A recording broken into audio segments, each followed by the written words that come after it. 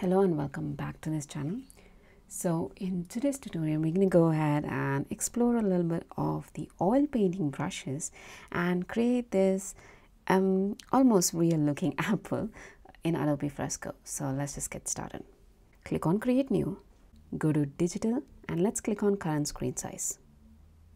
So I have a reference image that I'm going to be referring to, by the way.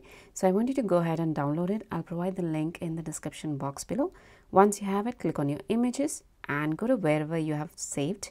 I have mine in files. I'm going to go ahead and bring it from files. And there you go.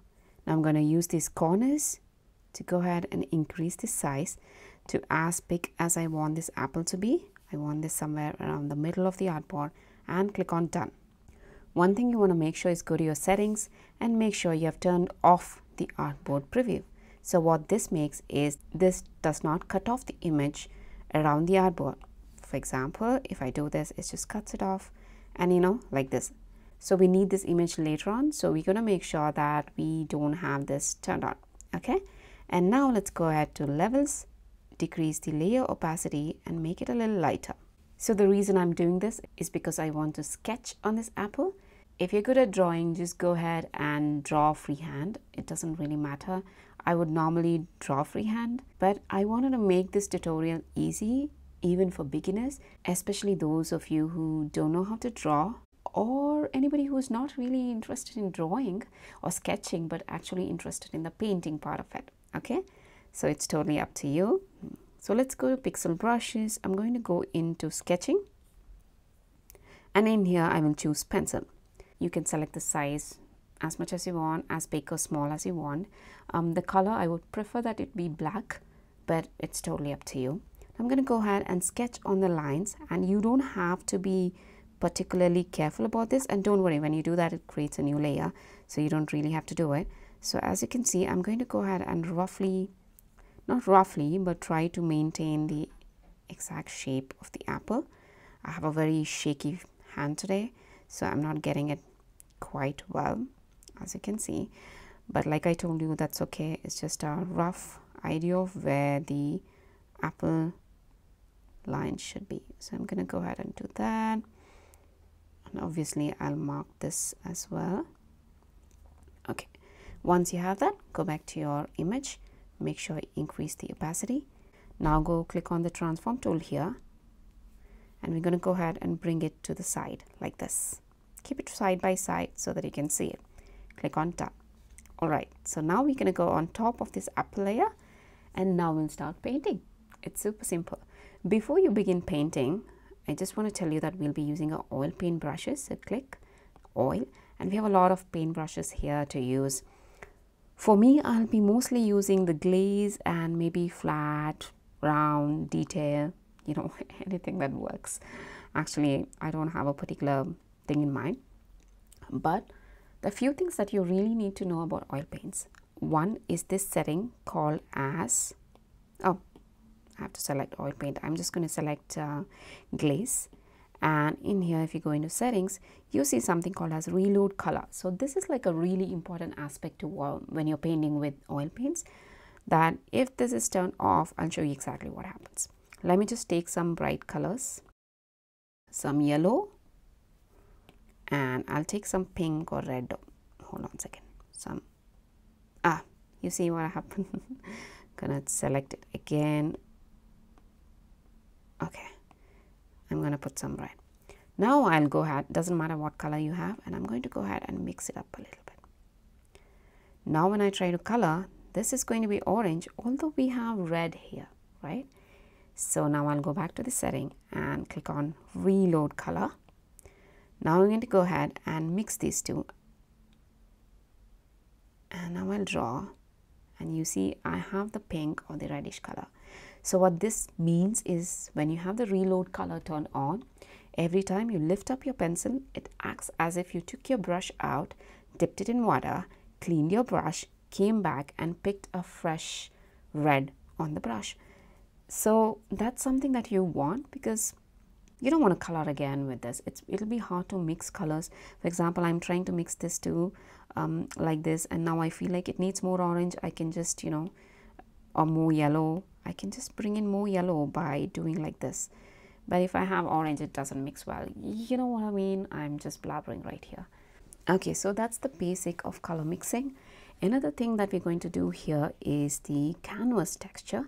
You can turn it off if you don't want. I like having a little bit of texture in my paintings, so I'm going to keep it at canvas. You can experiment, like, you know, you can go and use none and see how it looks like. Same with the quality. I would keep it at good. You can keep it at better or best, or anything you want. Let's just keep it at better so that, you know, it's better. Okay, click. I'm going to clear layer. I think we should start painting. You might have noticed that I don't have a color palette for this tutorial. That's because I want you to pick colors from this apple right here. So let's start with it. Main things that we have to notice is this part is really dark here. This is like a reddish, and there's some whites here or highlights and over here. So when you're painting, we're going to make sure that we leave this part and this part over here, and obviously a little bit here, blank. Obviously it's going to be really hard to control it, but I'll tell you what to do later on, because we're going to obviously go back and add some whites. But usually if you already have a color beneath it, the white is not going to be so easy to put on top, because, you know, it's going to mix. Oil paints don't dry so easily in real life, so it'll be harder to have these highlights unless your base is completely dry, right? So this follows the same principle as well. So let's just get started. I'm going to go ahead and add some dark color, so I'll click and hold, and obviously I haven't chosen my brush. Let it be glaze. Let me check the brush size. This is too big. Wait, I'll go ahead and do oil paint round, and I'm going to increase this size to about 150. You can click and hold and type in. It need not be 150 exactly, just some number around it. My flow is at 45. I can keep it around 50s. My paint mix is at 50. So what this paint mix means, when I'm mixing two colors, it'll mix the colors like 50-50. What I mean is, whatever color I have, that color won't take higher priority over another color. Both colors mix equally. I hope I made that sense. You can always adjust these, like put really high and then put really low and see what kind of colors you get. But you don't have to worry about it too much. If you're new and if you're a beginner with this, keep this at 50. That's the safest way to go. Now I have my darkest color. Let's click and hold, and it automatically selects it. So you want this side by side. I hope you guys can see it. I'm going to hide the layers so it's much more clearer. And I'm going to go ahead and add a bit here. Make sure to have this edge properly, but even if you miss it, it's okay. We can use an eraser later on, so don't stress about it. Going to go ahead and add some darks here. See, there's a bit of white here, so I'll add a little. If the brush is too big, go ahead and decrease the size. Don't be shy about it. So let's add a bit here as well. Okay, and I think that's good. I think I want my oil paint chunky, and this is at 170. Yeah, this is okay. I'll keep it at that. I'm going to go next color, this one, and I'll add a bit here. You can see these are like really dark colors, and I think I'm missing a lot on this. It shouldn't have been so dark here, but that's okay. I'll use a red, and I'm going to add some red here, and you see this is mixing so nicely. That's beautiful. One more thing that you need to know, if you use, the red is lighter than this color, right? If you start from here, you get lighter and nice mixes. If you start on top of the dark color, it's just going to make everything dark, okay?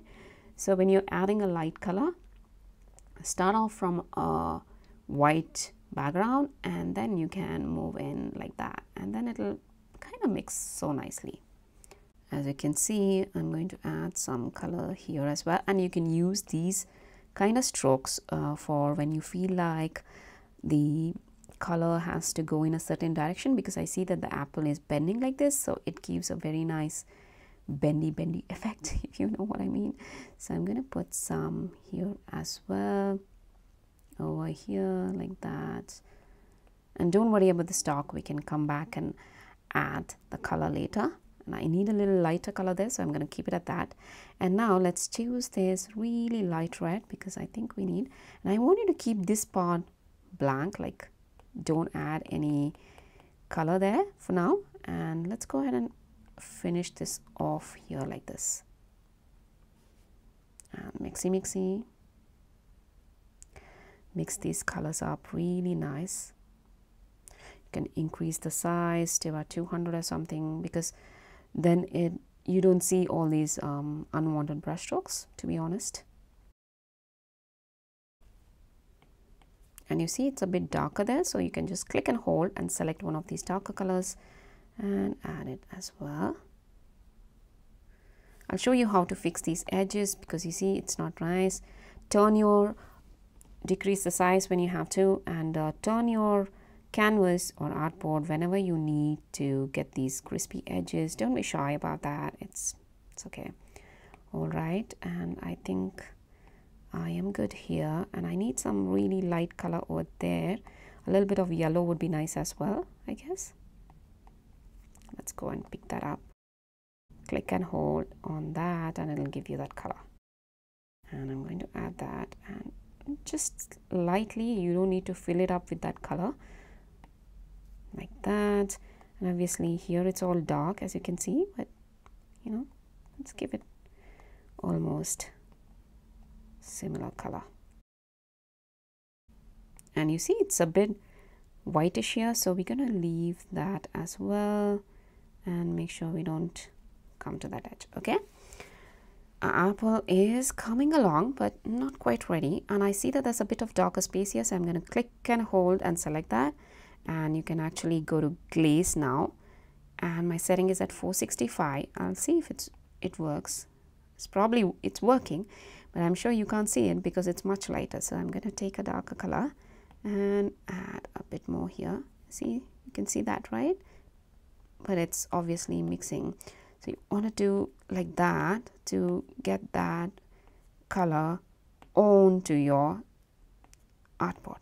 Okay, so like that. Oops, it's a bit too much. See, and you can color it in like that. Next, I'm going to go ahead and use the white because I want to add that color. So click on white and go back into you can go into oil paint round, detail, anything that you want. I'm going to use the round, and I will add this bits here and try to blend in a little bit around the area like that. Okay, like this. I don't want that whites over there, and obviously I'm going to go ahead and add a bit here like that. See the motion of my, it's too big, I can see it, motion of my brush, it's in this direction. There you go. And in here we don't want too big of a, no, here as you can see it's darker. There's a bit here but not too much. We're gonna come back and fix it obviously, and then there's a bit here, but this one I think is not going to work with round. We'll have to go into oil paint detail, and this is set at 28, and I hope this helps.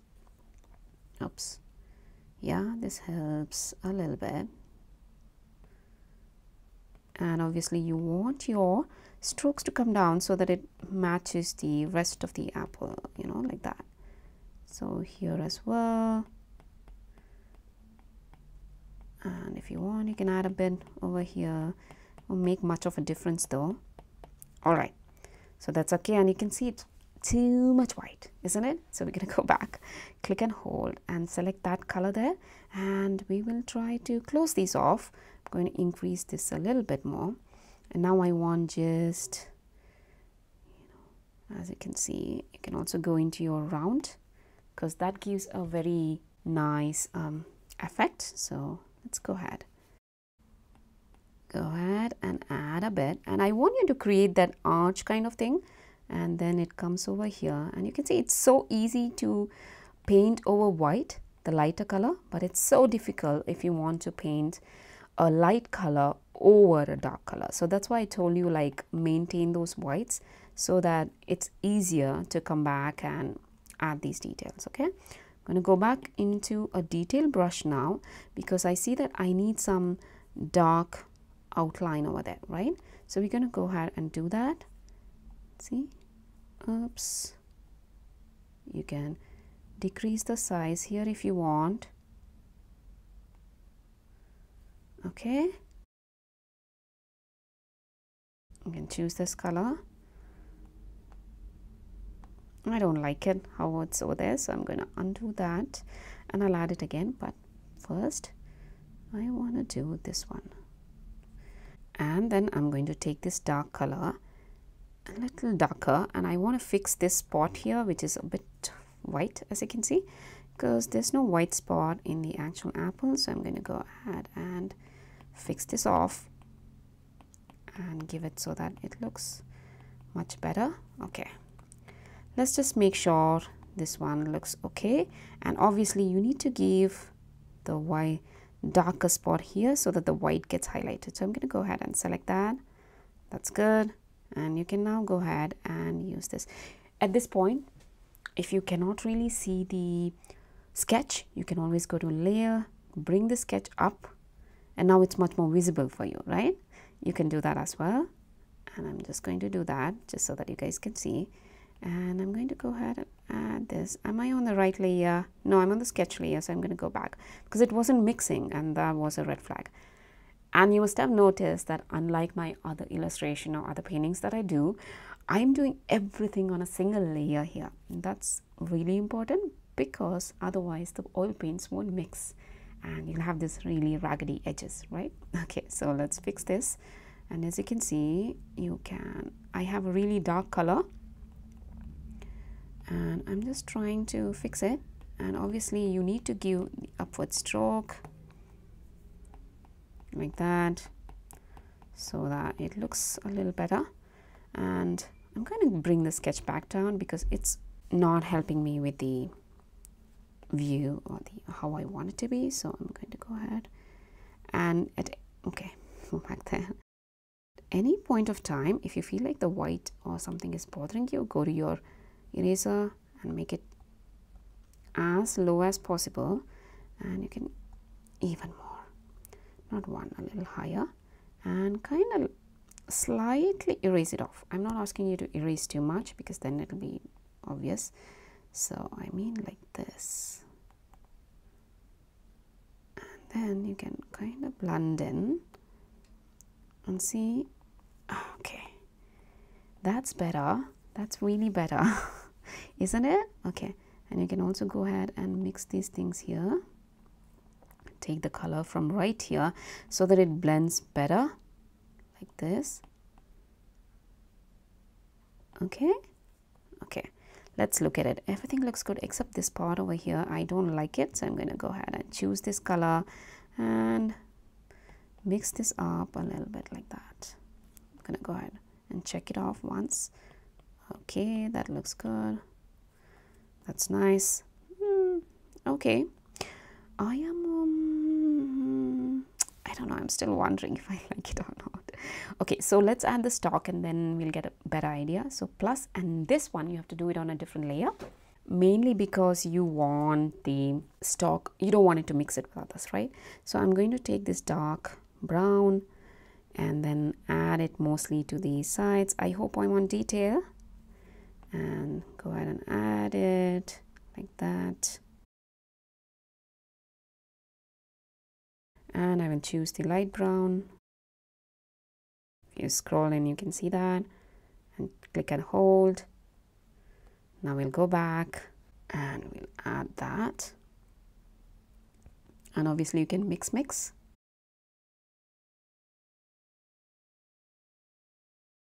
Yeah, this is ready as well. So I'm going to uncheck the sketch to see what's happening, like what areas need more work and what areas are fine. So I see that this part over here, maybe it needs a little more depth, especially over here. So you can choose the same color, and let's see if this works. I'm going to go ahead and add this a brown color.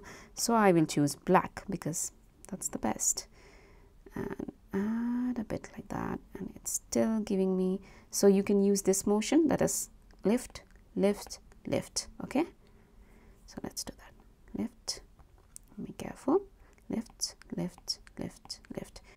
You can undo anything by 2-finger tap. I forgot to mention that. And can add, let's see if it looks better. Okay, and like that, and it should be okay. All right, and let's go look at it again. My whites are okay, but I still am not happy with how this part looks, right? So what is it at? 57. I'm going to decrease it. Okay, I think our apple's almost ready. I need to put some more whites on it because I think like the white could really help a little here, little slightly.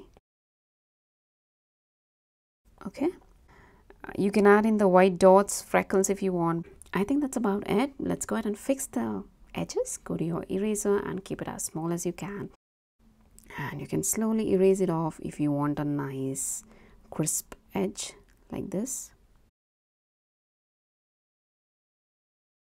Once you're set with everything, now it's time to add some background. You can choose to ignore all that and just export this without the screen and make it like a cute little PNG without a background.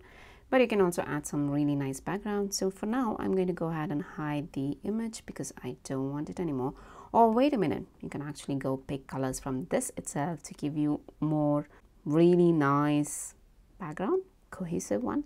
Okay, so I'll go to oil paint chunky and I'm going to make this a little big, maybe 400 something. I'm going to choose some white, and I want to make sure that I have a little bit of whitish background near the darker colors, so lighter colors near the darker colors of the apple, and this side you can give more dark colors if you want to. So I'll hide this because I can't see everything otherwise, and I'm going to put in, oh, not on that, go here, click on a new layer, and yeah, let's go ahead and add a bit of things like this. I'm going to add some here and there because it creates a nice little mixture by the way. And then you can choose, I don't know, maybe this color, it's almost like black, and you can add in a bit here. Wait a minute, and I see that it's the end of the artboard, so you can go ahead and add that there and mix it in. Also choose some whites because why not? Whites are I like whites.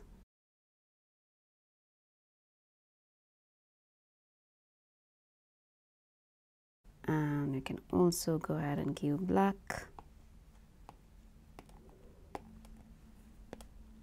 You can press like this and give it like whole black color like that.